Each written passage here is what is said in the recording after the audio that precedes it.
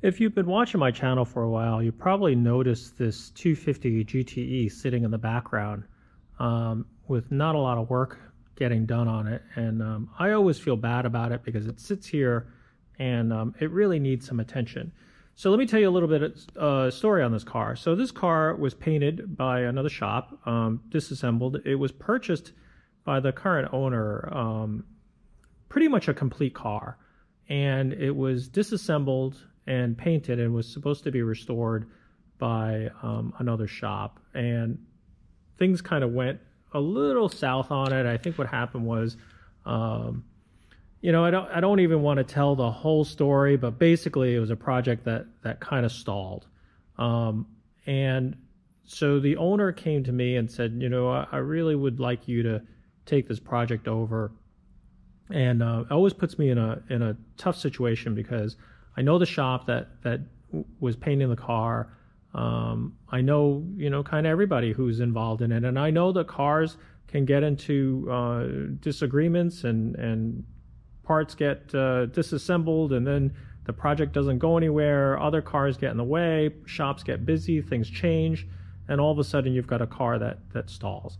I am a one-man show, and so sometimes trying to do a car, it takes, you know, hundreds, thousands of hours to get something like this done. And with one person, I sometimes feel like I don't know if I have the hours to do it, but I would certainly take it on and try to do it and try to make everybody happy. I mean, obviously I'm not putting every single hour into it because, you know, we have painters, we have chrome platers, we have engine builders, transmission builders, all that kind of stuff that just gets farmed out. But it still takes someone to logistically push a car through a restoration. And I've been involved on both sides in doing the restoration, managing the restoration, consulting on the restoration, all sorts of projects. So when the owner came to me and said, you know, I have this car, I really don't know what to do. I'd like to get it out of the shop, just try to give it some a fresh start. And I said, yeah, sure, I'll take it. And unfortunately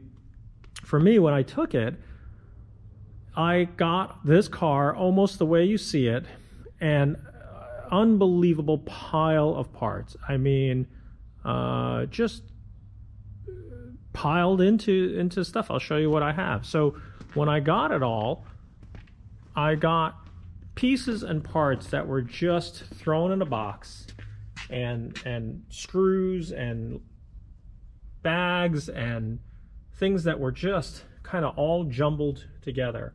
And so what I started to do was try to put some sense into it and put together, you know, interior stuff. And then I tried to put together, try to just figure out what was missing and what needed to be put together. And what I do is I start putting things together. Like I did the suspension. We had the suspension needed to come apart, and put that all back together. Took the engine out. The engine needed to be rebuilt, so the engine's done. It's over there. I could show it to you. All these little things. But what would happen was, as I'm putting this car together, I would find out, oh, I need this piece, it's missing, or I need that piece, it's missing. And so a lot of times what would happen is it would just stall. For instance, I'll give you an example. I was putting the door together, and I'm trying to put the windows together, and all of a sudden I find that this whole piece in here was missing, like some of the interior pieces, and so I had to put together the window and try to find out where to get pieces. You know, we're still missing certain pieces. Like I'm missing the little piece that swings this window open. So it was pretty frustrating. And so what would happen was, when I'm missing a piece and I call around and it's not available, this stops because I can't finish the window without putting some of these pieces together. So all of a sudden the project stalls on that side. I try to move somewhere else, and we'll do the interior, and I'll try to put this piece together, and then I'm missing, okay, well, I'm missing this little piece. Okay, well, that kind of stops because I either have to fabricate it and then of course paint it to match and things like that. So not to get on a rant or anything like that about this car, but it's been tough. It's trying to do the right thing, trying to put this car back together. it just takes a little, not just assembly, but it also takes a lot of hunting and parts. And what's so tough about hunting for parts is, you know, I could spend an hour on the phone calling different suppliers. Hey, you got this piece, you got that piece. You know, do you have this marker light? Oh no, I don't have it. Call the next guy. You have this marker light? No, I don't have it. And you could waste a half an hour on the phone with nothing to show for it. And so, do you charge your customer for a half an hour of time to make phone calls that really don't really amount to much?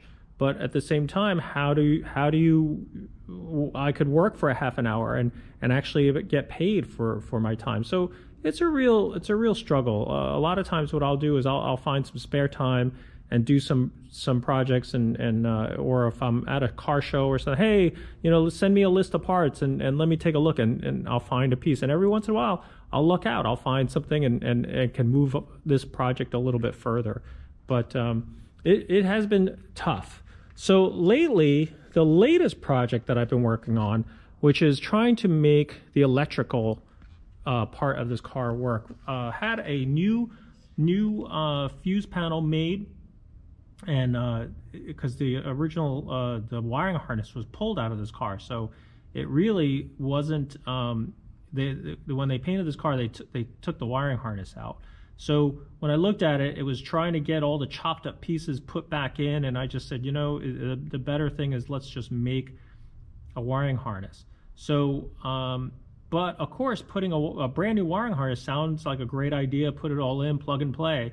But the latest thing that I'm missing on this car is a little junction block. So what I have, let me see if I could show it to you, but there is a little bracket that has that's missing the junction block that sits behind the dashboard. Sounds really insignificant, but let me show you on my car what this is. On my car, which generally is very similar to the car that I'm working on, has under the dash, when you look underneath here, there is a little Bakelite junction block, and basically what that does is that connects the wiring harness to the steering wheel or the steering column, and it's the turn signals and the let's see what else, it's the turn signals and the overdrive switch, and that cable kind of runs up inside to the steering column. But that connects the wiring harness. So like I said, I had the wiring harness made, but the blue car is missing that little junction block. Now, trying to find that junction block is nearly impossible. I mean, you have to take that out of another car. Most people don't even know that it exists unless you restore the car. You never even notice that that little block is in there. And trying to explain to someone who's taken a GTE apart, most of them are probably still on the car sitting at a junkyard, but trying to find it and do all that research to find it is just, you know, it's a wild goose chase. So one of the things that I wanted to do was just try to learn and teach myself how to make one from scratch. So here's where I'm at. So the first thing I had to do was figure out how I was going to make those barrels, because unless you guys know where to find one, I couldn't find barrels that would connect two bullet connectors together.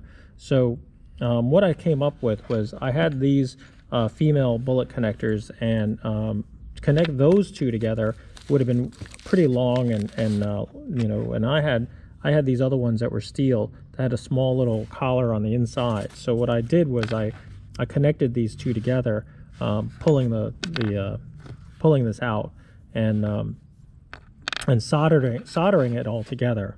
And this is what I came up with. I was able to connect these two together and solder it, so it makes it into a nice connector. It's a little longer than what I would have liked. I would have tried to figure out how to make it a little bit shorter, but I wanted to make sure that the solder connection was good and that it would make a good electrical contact. But so now that I have these little barrels, I could move on to the next step of making that Bakelite piece. First things first, find a piece of Bakelite. So if you don't know about McMaster Car, I have to, it's kind of like, I have to tell you that McMaster Car sells just about anything. Look it up on the internet. It's sometimes I feel like they're a little expensive, but at the same time, they sell things like this. So I measured it roughly what I was looking for, and I found a bar of Bakelite. Bakelite is a it's kind of like a laminated material, but it's machinable. And that's exactly what that stuff was made out of. So I bought this piece to start, and then with Bakelite in hand, I am now trying to teach myself how to use my Bridgeport. So here's another piece of machinery that I have at the shop that I've been wanting to teach myself how to use. It is an extremely useful machine, but in the right hands and with the right training. I sometimes feel like I'm a little late to the game because I didn't take shop class and in high school, nor did they ever teach you anything on how to use a Bridgeport. So I have a lot to learn, and using YouTube, because YouTube has everything, is to teach me how to use this stuff. So this is the first prototype that I came up with. So what I did was I measured everything, got it close, and tried machining this thing out. It's not, super straight because I kind of eyeballed some of it. And this is what I came up with. The only thing I didn't like was how far these little connectors protruded out of the piece. I mean, I made it dimensionally the same as the original piece, but the original piece, the barrels, the bullet barrels, were shorter because they actually had the correct piece to make the bullet barrels. But I really kind of didn't like the way the thing was looking. It fit, it works, but what I decided to do was make a second one that's a little wider, that will hide the barrels a little bit better. That way you're not going to have issues with them sticking out and shorting out. Not that it really would, but I figured go ahead, since I'm learning how to do this. I machined the piece down to a thinner size. I'll bevel the edges. I'm not going to do all the little details of the original piece. It's really just to get a functional piece that I can put in there. But learning how to do all this, it's so silly. It's like to just a regular person, you look at this and it's like, oh, well, how hard is that to make? Well, it isn't hard to make, but on a Bridgeport, I'm actually pretty proud of the fact that this is all square and I was able to cut this all down. It's actually a lot more involved, and that's why it's kind of like the project that you look at and say, well, I'm not charging for time to do all this. The time it takes to learn how to do this, shouldn't be on my customer's time. But at the same time, I have the measurements for all this stuff. I have a one to copy, so it is worth some of my time. But to learn how to do this is certainly something that's kind of on my time, and I'm actually enjoying it. So I don't mind doing little projects like this. But you could see, I can't even tell you how much time it takes to learn how to do all this stuff, from figuring out to get the Bridgeport aligned, trammed, and then mounted, and then the parallels, all that other stuff that there are plenty of other YouTube channels that show you how to do it. But to learn how to do it and make something like this is pretty involved. So anyway, that's what I got, and I'm gonna finish this one and make a new one at that. All right, here's the new one. So it's all done. It's got it's a little bit wider, and it should fit in okay. So that's like my first little Bridgeport project, and we're moving on to seeing what other parts this car needs.